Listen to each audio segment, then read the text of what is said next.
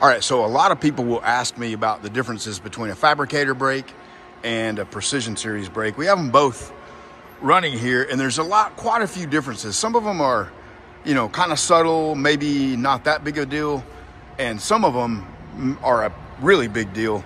And watching Andrew Camarata's last video where he got that press brake kind of prompted me to want to kind of demonstrate that. So on a fabricator brake, and definitely the older mechanical brakes, you really have limited control over the ram speed and what's happening with it. On a precision series brake, you have essentially infinite control over the 6 phases of a cycle of a bend. And so I'm going to just demonstrate that here on this machine. So if you have a small part like this is 11 gauge, small part. We want to go fast. We want to get this done. We got 700 of them to make today, and we can't just be lollygagging around. So the first thing is you can control the ram opening height. So we have a really low opening height.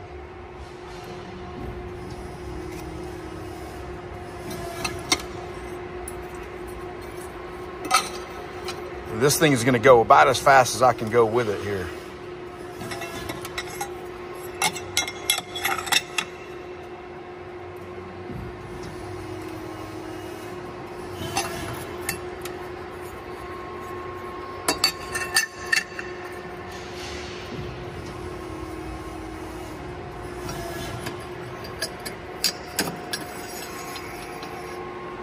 Well, there's our part, quick little U-channel. And so that did not look unsafe. It did not look super crazy fast, but it was fast, it was moving good. So we're not going to change anything about the settings on this machine. The speed, everything, we're going to keep it the same, but we're just going to bend something bigger.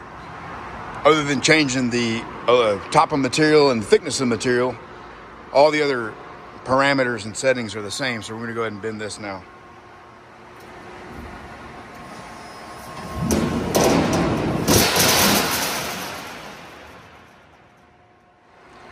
All right, well, you saw the thin aluminum, how easy we could let that down, but really, even if you didn't let it down slow, that's not really a problem.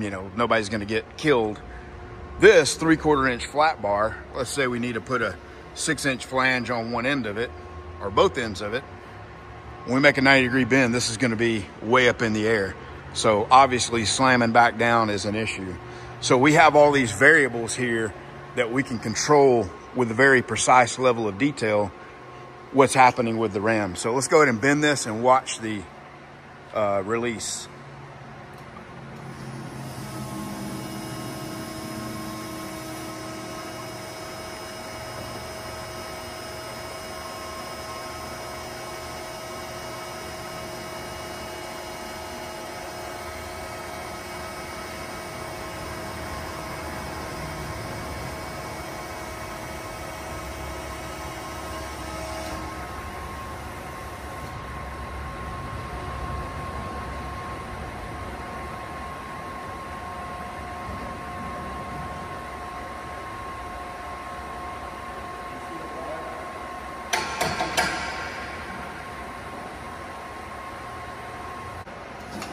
All right, well, you saw that, very smooth. Even though we made a mistake right here, we didn't have our support bars and our Allen screws locking this die in. So once the pressure was off of it, it kind of let it tilt. But just a good demonstration of not all press brakes are created equal. And so, yep.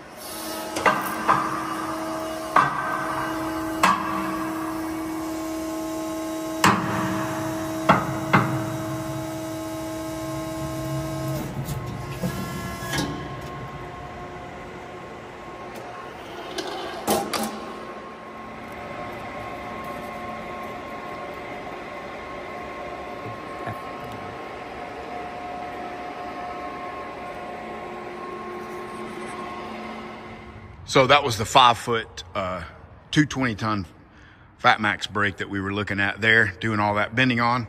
And then here is the 8-foot, 330-ton version of it. We just got this one in, and the one also going to Jonathan, and we got 2 more coming as well. And you can just look at the you know, the height comparison. This is 10 foot 220 ton, 8 foot 330 ton. Extra thick, beefy ram plate.